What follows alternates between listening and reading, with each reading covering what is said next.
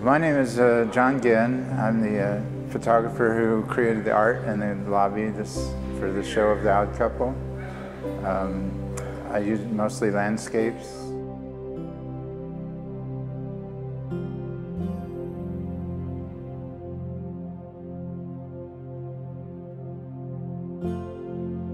Although I do like to take pictures of just about everything. I started photography and basically in about 2005. I was the entertainment reporter for the Gazette-Times and Democrat Herald for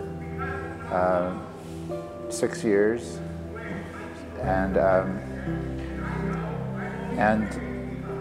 after I left the paper, I decided I was going to go freelance, and then I thought I'd be my own photographer, so I taught myself photography through a lot of trial and error. Well, the subject matter is what determines whether I use color or black and white. When I started getting into the photography, there were a lot of black and white purists. That was the only legitimate picture was black and white. I disagree with that because a picture of pink pansies isn't the same in black and white. 2 pictures on the wall that are in black and white. I was out walking on the tree farm property that I shot most of these on. One was a bird just passed overhead, and I just swung my camera up into the air, and I luckily got the bird in focus. And the stormy skies were just so dramatic, it just demands black and white. And the picture below it is the same, just all these trees and the way the light was coming in. It was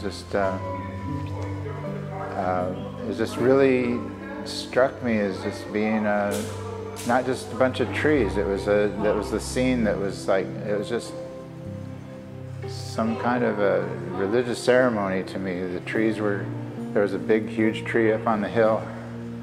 The trees seemed to be almost worshiping the giant God tree, I called it, and it was just the light, the clouds, everything. It was just like, it just, I was just transfixed by it, and I thought, I just really loved that shot. If people are interested in my work, I do have a lot of work at the Pegasus Gallery. Anything they see here, I may not have on display there, but they can ask about it, and the gallery will contact me, and I can print in just about any size. I can custom print. And I also have photo cards of just about everything there.